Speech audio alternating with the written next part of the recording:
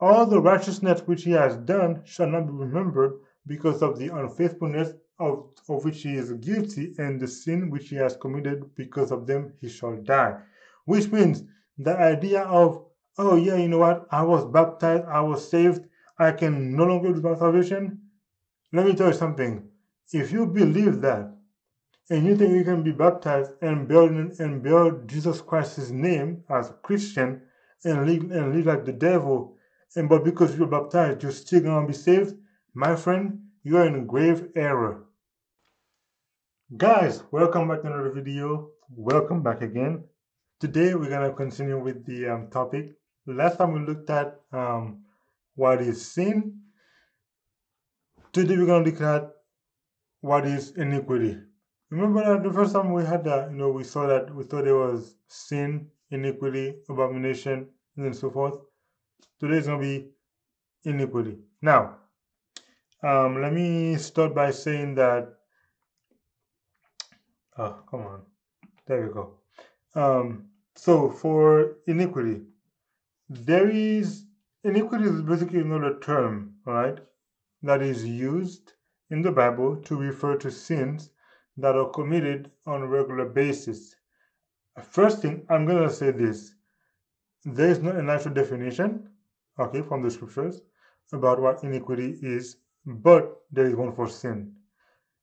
What I'm going to do is to use the scriptures to help Christians and mostly non-Christians know the difference between sin and iniquity, even though sometimes they are used interchangeably. Okay? So let me set that part straight. Now we understand what's going on. Let's get into it. First, we're going to do is going to look at a verse from Psalms chapter 32, verse number 5, that says, I acknowledge my sin to you, and my iniquity I have not hidden. I said, I will confess my transgressions to the Lord, and you forgive the iniquity of my sin. Now, mentioning the iniquity of my sin, I have no idea what that means. I don't know why that the psalmist used that kind of language or verbiage. If you ask me, I don't know what the iniquity of my sin is or means. So let's get that right out of the gate. Let's look at what we can learn from this verse right here. So, from this verse, I did some little digging to know. I want to look for the word sin. In the Hebrew, it means katar. I'm gonna put it. Oh yeah, okay. Meaning a sinful thing. It comes from kata, meaning to miss, to go wrong. Basically, it's like you miss the mark. There's a standard, and then you didn't get that standard. Okay, so you missed the mark. Usually, when people miss the standard or the mark, it's not something that they do on purpose. It's usually, oh man, I missed it. That's why it says missed. Okay? Now, what does that mean? And this is why Paul said in chapter 7 of Romans, verse 7 to 12, what shall we say then? Is the law sin? Certainly not. On the contrary, I would have not known sin except through the law, for I would not have known covetousness unless the law had said, you shall not covet. But sin, taking opportunity by the commandment, produced in me all manner of evil desire, for apart from the law, sin was dead. Which means those that are preaching that once saved, always saved theory, I guess how they call it, basically means because you are under grace, you cannot sin. If you're under grace, the law is no longer important. So you can be saved and forever be saved and never lose your salvation. But right here, the apostle said, for apart from the law, sin was dead. So if there is no law, because we're under grace, then we cannot sin.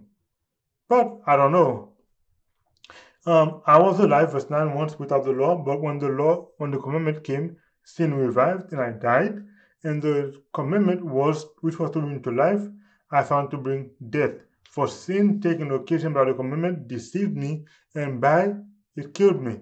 Therefore the law is holy, and the commandment is holy and just and good. Basically means the law still exists. Yeah, basically. But let's move on to the next thing. Now, remember, we looked at iniquity, right? We looked at sin. Now, let's look at what the word iniquity actually means. Iniquity, from the word in Hebrew, even, I'm going to put it that way because I don't know how it's pronounced. I would say avone, but I don't want to be wrong. It comes from the word ava, I guess, meaning to bend, to twist, which means it can also mean to do wickedly or do wrong. Sin basically is like you miss the mark. Iniquity is you are doing the wrong thing.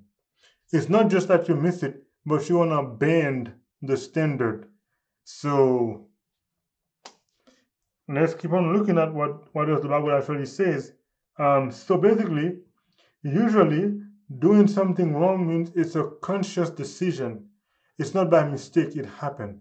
And it is not a one-time thing, it's a multitude of sins. So it relates more to the inner character and points to an intentional twisting of a given standard, which is, in Paul terms, God's commandment. It also relates to a person's character building, which is a habit. So let's look at some figures about iniquity. Now, before I even go into that part, let me tell you, when it comes to iniquity, it's usually, you know what? No. Let's just get into it right now. Job 34. Now, please read the whole chapter for all those verses, okay? I want to talk about. There is no darkness, no shadow of death, for the workers of iniquity may hide themselves. So, when it comes to iniquity, it's usually, when you see the term workers of iniquity, it you can rarely find it says workers of sin, because sin was supposed to be something that is a mistake by error, not I want to go and do the wrong thing. That's why when it comes to iniquity, they usually say workers of iniquity, meaning it's something that you build upon. Okay, let's keep on moving. Next verse. Psalm 5 verse 5. The boastful shall not stand in your sight. You hate all workers of iniquity. Psalm 6 verse 8. Depart from me, all you workers of iniquity, for the Lord has heard the voice of my weeping. Funny, that same verse right here, verse chapter 6 verse 8, is the same thing that Jesus says to those when he comes again. Depart from me, you who are workers of iniquity. And they were saying, Lord, didn't we do this in your name? And they were basically considered Christians. Proverbs 28 verse 8. He who sows iniquity will reap sorrow, and the rod of his anger will fail. Ezekiel 18 verse 24. But when a righteous man turns away from his righteousness and commits iniquity, and does according to all the abomination that the wicked man does, shall he live? All the righteousness which he has done shall not be remembered, because of the unfaithfulness of which he is guilty, and the sin which he has committed, because of them he shall die. Which means the idea of, oh yeah, you know what, I was baptized, I was saved, I can no longer lose my salvation. Let me tell you something. If you believe that, and you think you can be baptized and bear Jesus Christ's name as a Christian and live like the devil, but because you're baptized, you're still gonna be saved, my friend, you're in grave error. But people think I'm lying. Okay, let's keep on moving.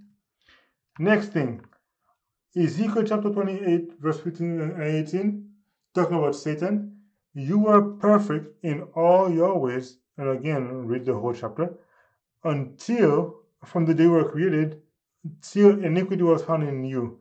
You defile your sanctuaries by the multitude of your iniquities, by the iniquity of your trading. Therefore I brought fire from your midst, it devoured you, and I turned you to ashes upon the earth in the sight of all who saw you.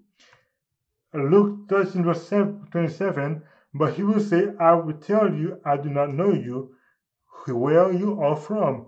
Depart from me, what? All you workers of iniquity. That was right there, we just read in Psalm chapter 6 verse number 8.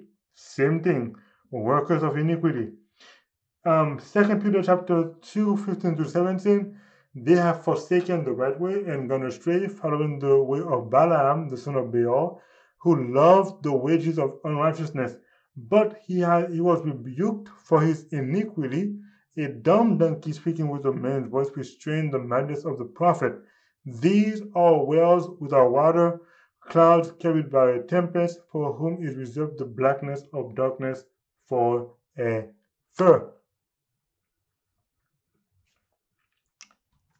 Lastly, before we do that recap, so I hope you guys understand that when the Bible uses the word iniquity, it's usually not just like a one-time sin. For instance, let's say I decide to go and sleep with a girl, and I did it one time, I repented of it, and then I've gone through, I don't know, 2, 3, 4, 5 years not doing anything anymore. That would be a sin. It happened by a mistake. Okay. Iniquity is, I saw this, I did this sin the first time, I enjoyed it. Yes, I could have repented, but when it came again, I did it again, and then it came again, I did it again. Whereas in the first time, even after the first time I did it, and then I repented, when it came again, I said no. So if every single time Satan brings that temptation to you, and you keep doing it and doing it and doing it and doing it and doing it, until the point where you start liking it, you know what? I'm just gonna do it. That's what iniquity is. Whereas the sin is, yes, you fell to temptation, but then you get back up again, and then you fight against the next temptation that comes. That's the difference between sin and iniquity. So you have sex today, the first time, you fornicated, you repented, and you stop doing it, is a sin. Even if it takes like 3 years, it will be considered a sin.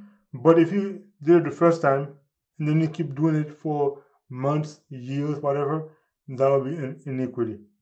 So, to recap, basically, what is iniquity? Well, in my opinion, iniquity is a sin that is being repeated on a regular basis. So, I hope I made it pretty clear and short. I was trying not to make it too long, so hope you guys understand the difference at least now. If you guys know more than that, let me know in the comment section down below. Bring your questions. I will be glad to make some videos about the questions that you may have. Again, this was the Open Web TV. Hope to see you guys again. Until then, bye for now.